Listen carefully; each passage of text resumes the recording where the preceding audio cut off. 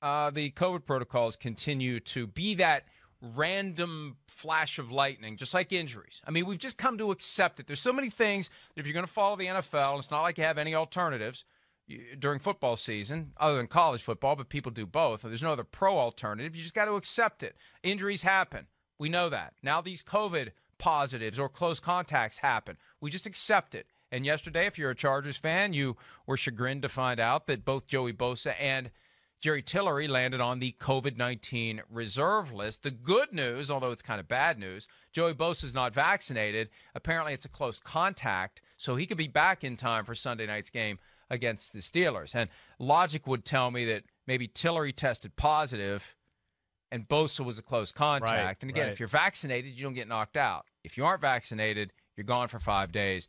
And you do the math, Tuesday, Sunday, 5 days, he could be back in time for that game. Yeah, I mean, it does. Hey, we're seeing this pop up more and more right now. I guess it makes sense. It's getting colder. People are inside. I feel like everybody's guard has gone down a little bit. It does seem like it's, of course, still very prevalent in our country, but less than. I mean, certainly, I don't even know what the numbers are right now or anything like that. So I think people are being a little bit more free.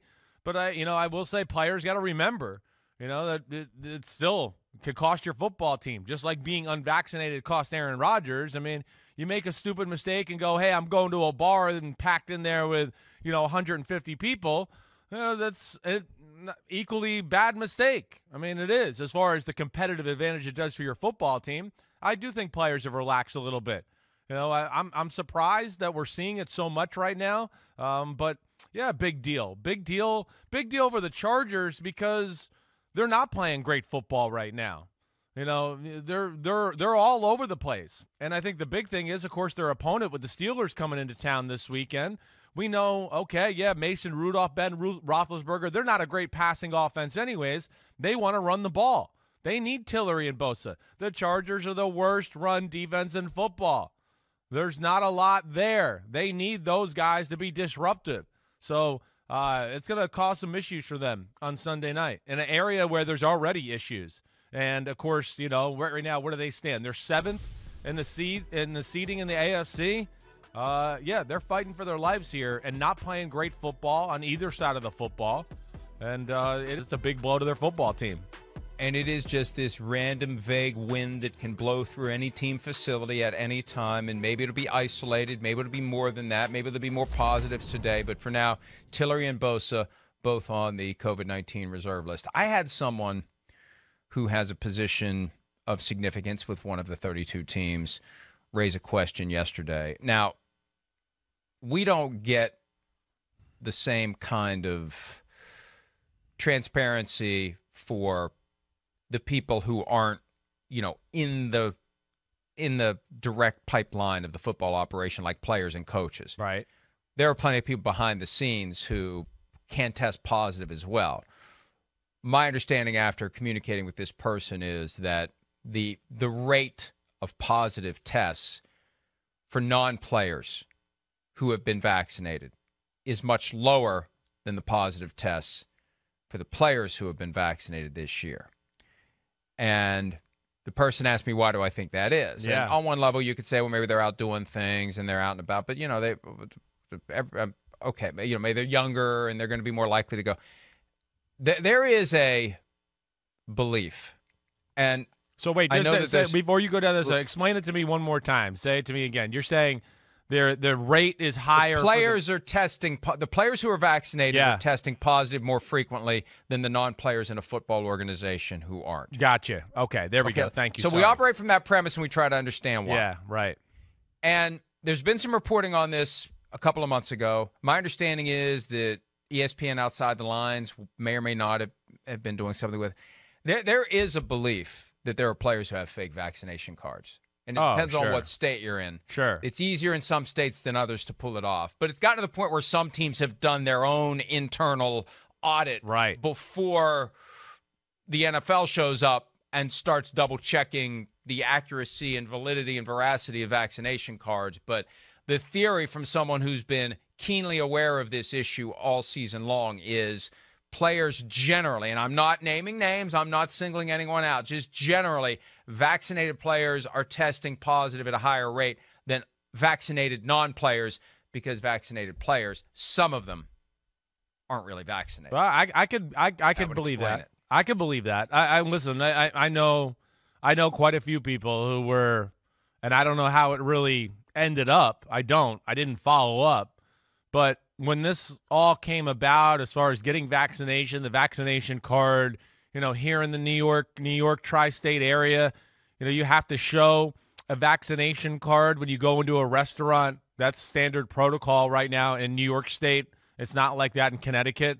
And I think there was a rush here in this area, where, people who weren't sure about the vaccination yet or whatever, they were trying to find ways to get, dupes, get a fake card, fake their way through it. So I could see that. I think when you couple that maybe with guys not actually being vaccinated, and Mike, our old, tale of time when I used to be sitting at my, house doing this show with you, 99 out of 100 football players don't give a damn about COVID. They don't care. They got the vaccine so they could play football and say they're doing right and probably have peace of mind. But the next day they were in a small room playing Xbox and drinking beers with the team. And the next day after that, they were somewhere else with the team in a bar, whatever. So I could see that. There's a little bit more of a renegade personality with an NFL football player, as we've discussed before. And I think there's a little less fear of that, especially because, like you said, they're young, they're healthy, and most football players feel like they're indestructible, when they're around the age of 24, 25, and 26. And I think that is the key to understanding the vaccine hesitation by some players. It's one thing to get your Toradol shot because you know that the Toradol shot is definitely going to help you play when you otherwise are riddled with pain, even though you know that there are very real, or you should know by now, long-term risks to your kidneys and other internal organs if you use Toradol beyond a certain extent. Right. But if you truly don't believe that COVID is going to affect you, it's not going to touch you, you're just going to have the sniffles for a few days, and you hear all this talk about nanotechnology and all the craziness that's out there, and you've got people in your immediate family or people in your community who are saying, don't do it, don't do it, don't do it, and you've convinced yourself that COVID isn't going to affect me, why am I going to do it? I disagree with that approach. I think everybody should do it, but that would explain why there are players who feel that way. And then you take it the next logical step.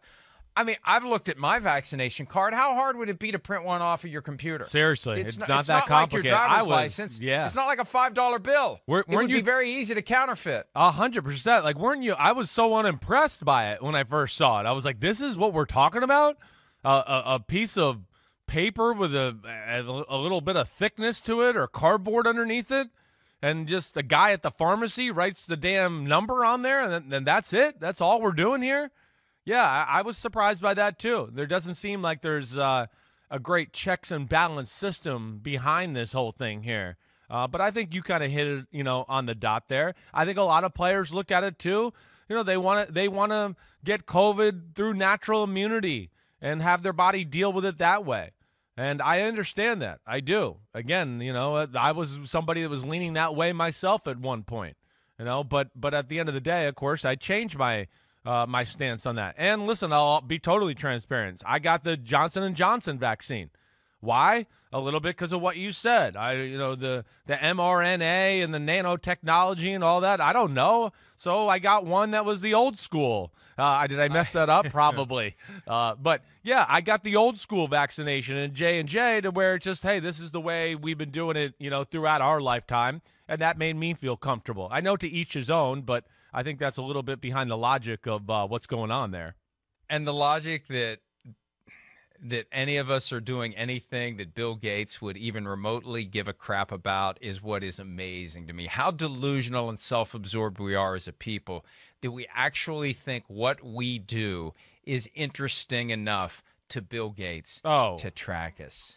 Well, I know. Well, Meanwhile, we carry around everywhere the thing that lets them track us It's just not in our body. Hey, Mike. It would be a hell of a lot easier if it was in my body. Is there a way I can turn this into nanotechnology so I don't have to remember to pick the damn thing up and all I have to do is blink and I can see, I can see my apps? That'd be great. And it's just a matter of time before that's how it's going to be. Hey, there's people still in Dallas waiting for JFK Jr. to come out and run for president. A lot of people. Okay, so it just tells you how gullible and crazy people can be, and what they read they think is true because I read it. I can read it, so it's true.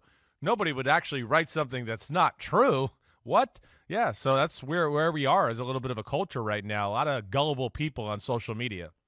I feel like for whatever reason, our civilization needs to have that bizarre white whale conspiracy that just lingers and becomes part of the zeitgeist, right? Elvis is still alive. Well, we've gotten to the point where, you know what, even if Elvis was still alive, he'd probably be dead. Yeah. So JFK Jr. is still alive. Right. So we'll ride that horse until we get to the point where, if he really was still alive, he'd probably be dead. And then it'll be somebody else.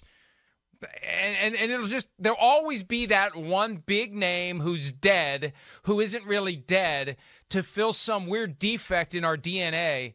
Some of us, fortunately not many, that require us to have this fascination that somebody who they're telling us is dead. Hell, before that was Paul McCartney. It went from Paul McCartney to Elvis to JFK Jr. Yeah. Who's it going to be next? Prince? I don't know. Yeah, maybe. It's crazy. Yeah, it is crazy. It is. But that's where we are. Can we start that one? Prince is still alive? Can we start that? Go ahead, start it. I wish he still was. Like that. It's like he is with all the music that he has. Love and him. He's releasing it. He's releasing music. He's a Vikings fan. He was purple. He's like a Vikings fan like you. I understand it. Start it. Go ahead. Get it going. I mean, let's go crazy, literally. We already are crazy. Let's really go crazy. Prince is still alive. We started it today. Hi, I'm Mike Tirico, and thanks for watching. Make sure to hit subscribe for the latest news and highlights from NBC Sports.